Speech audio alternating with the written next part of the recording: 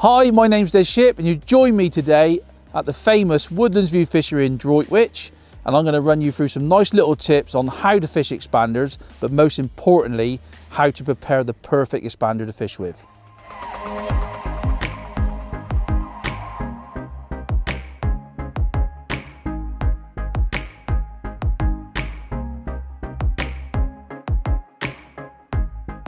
Getting the perfect expander is really important when you're fishing expanders on the pole, or whether you're fishing it on a method or on the bomb. Now, the way I do it is really easy. I get my Pro expanders like that. They come in a bag, 4 6s, and I've got the new 8s, which is what I'm going to be fishing with today. Now, I'm going to show you how easy this is. I've got a bucket of water. Obviously, that's too big. And all you do, whether you do it on, I like doing mine the night before. And one of the most important things is make sure you use freezing cold water. I find if you use cold water, the better the pellets.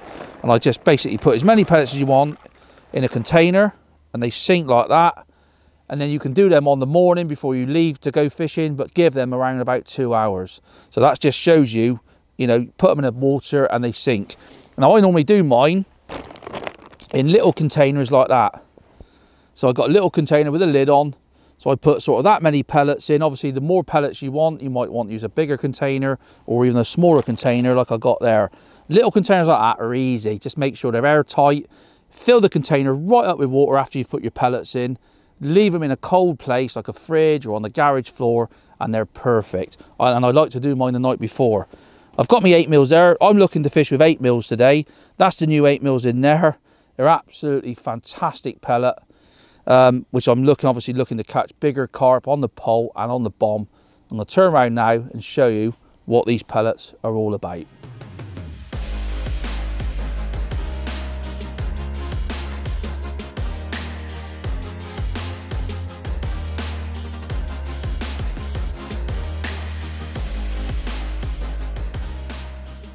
My bait tray is nice and simple for this session. I've got some 6mm hard pellets there. And I've got my expanders. I've got my 8mm expanders there. As you can see from that, I've actually got a couple of different coloured expanders there, the 8mm and a few 6s. And I'll show you them later in the film how I do them, because they're absolutely brilliant. Like any hook, like any change hook bait, whether you're fishing a method feeder with bandems, different coloured hook baits make a big difference. But I will show you them a little bit later in the film. Now what I'm going to do, I'm actually going to start on a little bomb, chucking it to the far bank, and then fish the pole a bit later. So I want to prime my pole up and hopefully get some bigger fish in for later in the session. So I'm just going to pot in some 6mm. I've only got 6mm out because I am looking to catch quality fish. It's nice and warm. I'm not going to put loads in because I'm going to be obviously throwing a few over the top as well. So I've only set out to fish a top kit +2. Because if I'm going to catch a lot of fish and a lot of quality fish, I think it's going to be short. So I've got myself lined up with a little reed on the far bank. Probably only like 25 pellets, not a lot because they're quite big. And the beauty about the Pro expanders is actually put them on a bomb. Now I've got a little 9-foot Tyson's. I'm only chucking probably 20 metres, just over 20 metres. Absolutely perfect for that. I've got a little 20-gram ICS inline bomb, 8-pound main line. I've got a hook length there with 019 power line straight off the mag store system. So it's nice and simple, and it's got a rapid stop on the end. It doesn't get any easier. Got a little baiting needle there, so that goes into the rapid stop like that. And I'm going to start on a natural colour 8mm Pro expander. Like I said, these are new. We all know some days they will pick up a soft hook bait rather than a hard hook bait. So there you go. That's a 14 km hook, a little bomb, some fish topping, so it looks like it could be good. I got myself clipped up as well, just off that reed bed. Like that, so straight down. Watch your rock, because fishing this distance, I think we're going to get some proper aggressive bites. I'm just going to fire a few hard 6s over the top. And the plan of action really is to start on 6s, and then later in the session, like you would, hopefully the bigger fish will come, and I can start feeding those 8mm. And they're so good, I can actually feed them. I can actually put them on the hook and feed them. Just take a little bit of tension in the tip, not too much. I don't want to keep firing all the time because I want to try and get the fish in the peg, but get them to stay down. It's warming up a bit now. The probably water temperature is like 14, 15 degrees. The fish are going to start looking for some bait. But it's a great way of fishing. And like with those 8mm Pro Expanders now, you know, if you go to a venue and you're fishing with 8mm and 6mm on a bomb, and it's the same on the pole, some venues I go, you can't beat an expander. They go a bit funny, they won't pick a hard pellet up. That's when the expanders are massive. And I've got me red ones there. I mean, red's a fantastic colour, you know, whenever you're fishing with red meat. Look at them beauties. Makes a big difference sometimes having a different colour just for the hook. Let's just fire a few more 6s over the top. Try not to get them too near that reed bed. Just trying to drop them a little bit shorter. And even if you're bream fishing, expanders, you know, bream love expanders. You know, sometimes the bigger expander, the better. It just depends on the sort of venue you're fishing, really. I go to certain venues and you fish the bigger expander, you catch a lot quicker. You know, and some of the skimmers are only this big, but they just have a big expander so much quicker. If you put a 4mm on, you get an odd one. You put a big 6mm on or an 8mm and you catch the same fish, but twice as quick. There we go. So we'll drop back bite that one. So I've had 2 casts. Left there for a few minutes. Thought I'd try and make a little bit of noise. It's only a little fish though. And that just shows you when the weather warms up, even with an 8mm expander like that, you know, it's not all about catching big carp. I can catch F1s on it. Look at that. Little F1 on an 8mm expander. Amazing. I think we all know how important it is nowadays to have a change of hook bait, and to me that's colour, whether you're fishing with a feeder or whether you're fishing with a pole. And as you can see from that, that's some of the new 8mm Pro Expanders that I've actually coloured, and I'm going to run you through how easy it is to get them like that. And the first thing you need is this great product. It's called Lava Rocks. It's been out for some time. If you want to colour pellets, if you want to colour meat, or if you want to colour your ground bait, this is the stuff for it. And it's really, really easy to use. So all I've got my 8mm Pro Expanders there. I've got my little tub. That tub is probably about the size of a Coke can. So if you want to get some tubs like that for doing your different colours of baits, that's the sort of size that you're going to want. And all I do, I'll stick my pellets, my Pro Expanders in there, depending on how many you want. But the most important thing with any of them Pro Expanders is give yourself a bit of room. You want plenty of water over the top. So I don't go over halfway with that container because I want plenty of water. Now in there, I've got a large cad pot there, just to give you a rough guide of how much Lava Rocks you need. And all I'm going to do is put about half, or just over half. You can vary that for how many pellets you want. So just sprinkle that out in there. So that's just over half, like that. And the first thing I do is tip that straight on top of your Pro Expanders, like that. And then add some water. Like I said, make sure the water is cold, because it definitely makes a better expander. And you just fill that right up to the top. You can tell straight away that's coloured the water. Put the lid on, get an airtight lid, like that. And all I do is give that a good shake. Now, like I say, you can do this 2 hours, 3 hours before, you know, if you want to do it in the morning before your session, you're going to need 2 hours before these pellets are right. But what I like to do is do this if I'm going Saturday, on a Friday night, I go out in my garage, literally 5 minutes, I can have 1 or 2 containers like that if you want a couple of different colours. My favourite colours are red and this orange. There's other sort of colours in the range. And it's as simple as that. You can see those pellets gone down. And in the morning, you know, overnight or in the morning when you do them, that's taking all that colour in. And that's the finished pellet there. Absolutely deadly.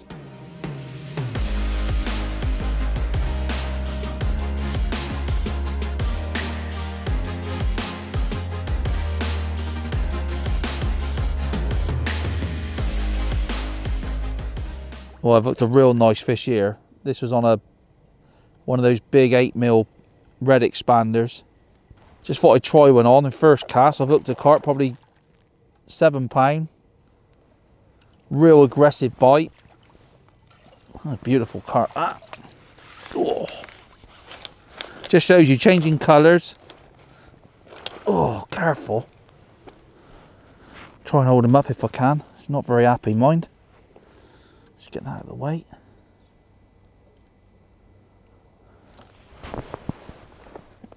Lovely, probably £7 Woodlands View mirror carp on a big red meal expander on the bomb. Let's get him back and get another one.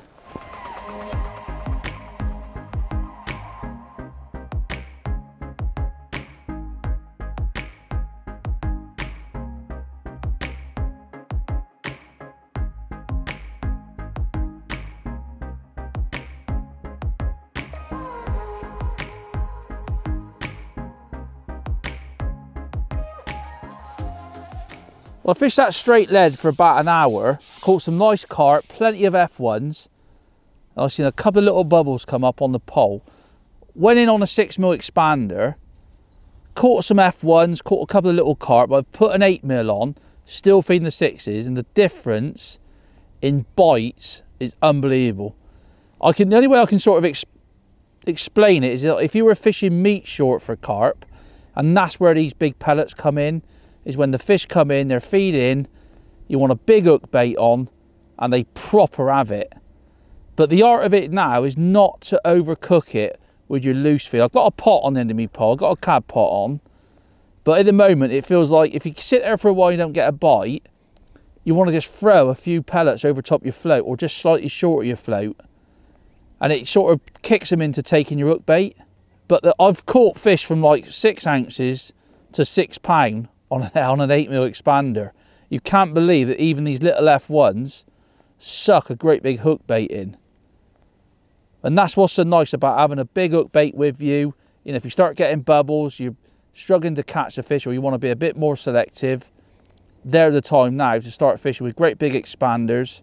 It's like, now I've sat there for that little bit of time, just grab yourself a few 6s, only like half a dozen. And sometimes, literally, as them pellets go down, a bit of noise can get you that bite. It might be a bigger fish. Every time I've caught a bigger carp, it's sort of gone a little bit quiet. There we go. That's not a carp, that's a bigger F1 this time. But the bites are like lightning. They're like sort of fishing with paste. And you'll find that with big hook baits. They proper have it. And it always amazes me, even with a little F1 like that, will still take an 8mm pellet. So just grab one of those 8mm expanders, hook it down through the barrel end. Got a big hook, got a size 14 XSH on, to 0.15 bottom and 0.17 main line. Because I am looking to catch a lot of fish, and you know, some big fish. A little bit of float showing. I've got a inline diamond on there, which has got a 2mm bristle. You know, I can have a bit of float showing, and the bites are like lightning. Brilliant fishing, but I'm just trying to work. Look at that. That's a carp this time. So while I'm playing that, sometimes it's worth throwing a few pellets. Fishing doesn't get any easier than this. Big hook baits. Just drag them away from where you're feeding. Got 11 hollow on there, which I think is perfect for this time of year when you're catching F1s, carp. You don't know what you're going to hook next, basically.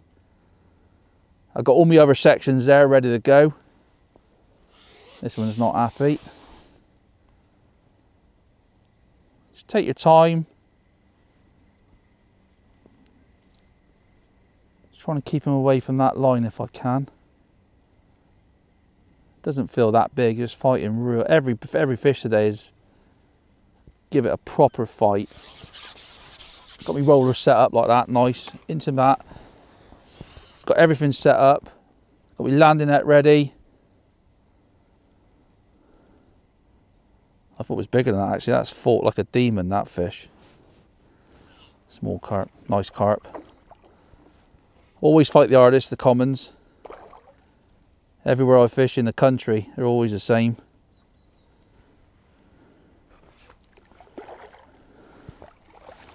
Beautiful Woodlands View carp. Get that bit of rubbish off of him, unhook him. Look at that. 8mm expander. And treat it like you were fishing meat. Anybody who does a lot of meat fishing, they know exactly what I mean by treating it like meat. A little bit of bait, big hook baits.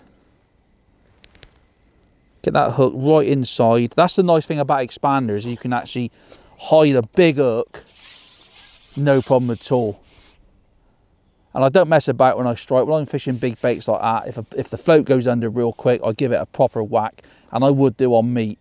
Exactly the same. So I obviously fed a few pellets when I hook that carp. I don't want to keep feeding because it's this time of year now and it's just everything's starting to warm up. If you're not careful, they'll come off the bottom a little bit and they can be an absolute nightmare. So just go real. There's a little liner then. But I'm waiting for those proper positive bites. Nice short line between me float and me elastic. You can probably see from the camera now. Oh, look at that. What a bite that was. It amazes me. It could have been a liner, but I doubt it. Big baits like that. And that's where these baits for me come into play this time of year when I'm going to carp lakes and even F1 lakes. It's always worth taking them big pellets with you. Because believe you me, you know, some days they're funny fish. They only pick up certain baits. Just the weight of the pellet just takes me float. I'm fishing I'm literally plumbing up so me floats like that. So I'm fishing probably like 2 inches over depth.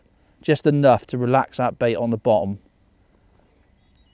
It's nice still at the moment. It was a bit windy earlier, but the wind's sort of a little liner then.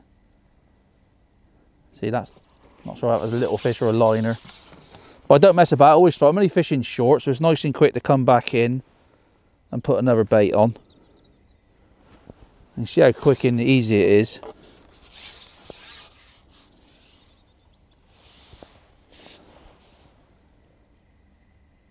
And like I said, don't feed too much bait. It's about hooking them in the mouth. What I don't want to do is end up foul looking them. Probably a few little F1s. I've had a look at that. So if you wanted this time, feed a few more pellets. Big F1, I think, this one. You see the bites, fantastic bites. And I wasn't getting that with a 6mm. As soon as I put an 8mm on, it's different. That one's tangled around his dorsal fin. It's not anymore. Nice, nice F1. So everything eats those big expanders. And you can have a, you know, late in the match, or if you're a pleasure angler, late in your session, when the big fish start feeding, believe you me, you can put a huge amount of fish together in a very short time. And literally, I fed like 5 pellets when I hooked that. You don't need to fill it in. There's a time and a place to fill it in, and it's not now. Got a 4x14 inline diamond on.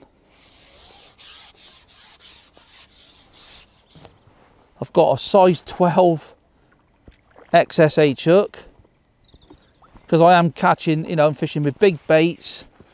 Simple shotting pattern, little bolt, 2 droppers. I've got some stots on there. 017 mainline and 015 power line bottom. So I've got my pot on, but I'm not using it. I think that make that little bit of noise. If I was getting lots and lots of liners, I couldn't really keep the fish down, I'd literally pot in with a little cad pot on to make no noise at all, just to try and keep everything down. But it ain't like that today. I'm actually still catching. It's nice to throw because it's efficient. I'm catching lots of fish. I don't have to waste time putting any bait in my pot.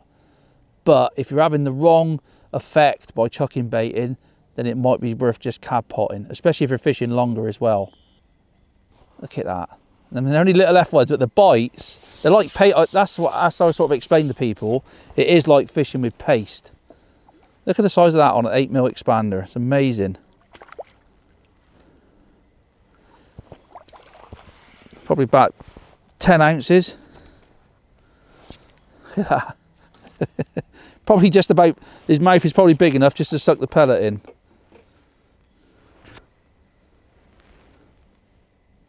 Really, really easy to put on, easy to ship out, as long as you don't get a hook in your finger like I just did then. You can just sometimes just flick your bait just past your pole tip and let it come in. I'm just going to throw a few pellets in this time. Just try a little bit short of your float as well, because that helps stop foul hooking fish, I think, because your bait's past your pole tip a little bit all on its own. There's a few little fish there at the moment.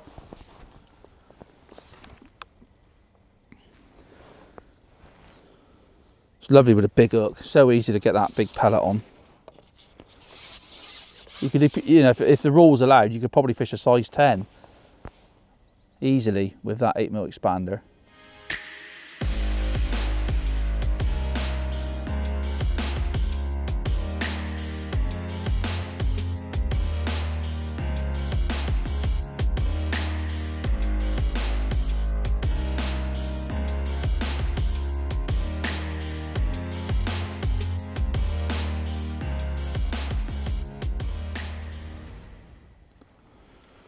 Oh, he's getting a good scrap, that one. Oh, it's a tench. Even tench like 8mm expander. Look at that. Brilliant.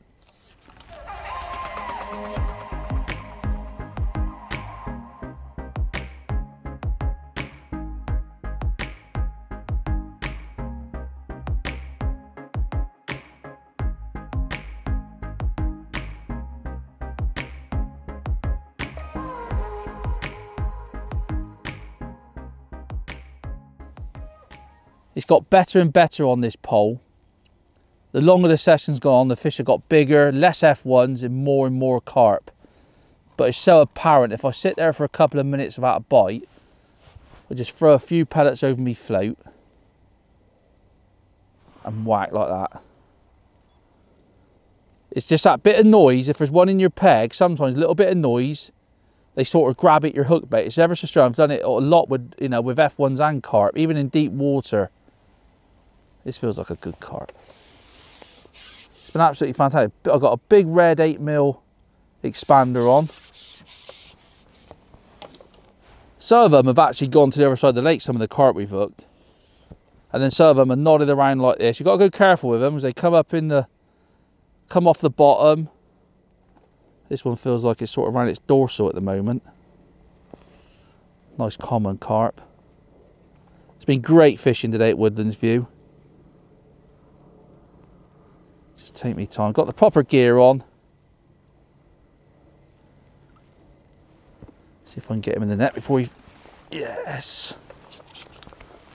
What a beautiful carp to finish the session off. And that's the nice thing about them big expanders, is you can fish proper hooks, proper lines, you know, catch lots of fish. See if I can hold this one up. And I hope you've picked up some nice tips on how to prepare the Pro Expanders, but most importantly, how to fish with them.